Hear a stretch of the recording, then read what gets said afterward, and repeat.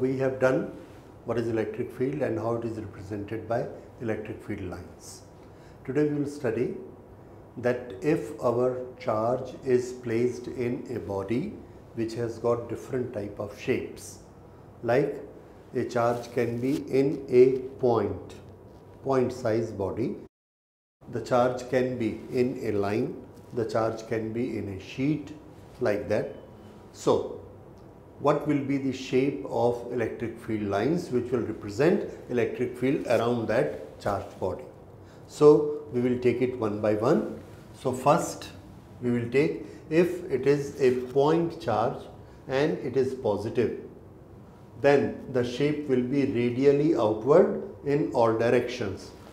In this direction, in this direction, in this direction, in this, it will make a ball. And this ball will have bristles in all the directions. That will be the shape, radially outward because it is positive. But if it is negative, then again it is radial but it is inward. All the lines are coming here, but the shape will be again spherical, this, from all the directions, from here, here, here, here, all these directions, and in radial inward direction. Now, if the charge is linear, then it is like bottle brush bristles. How do we define it? The parallel planes. In one parallel planes, the lines will be in all the directions. In second parallel planes, in all the directions.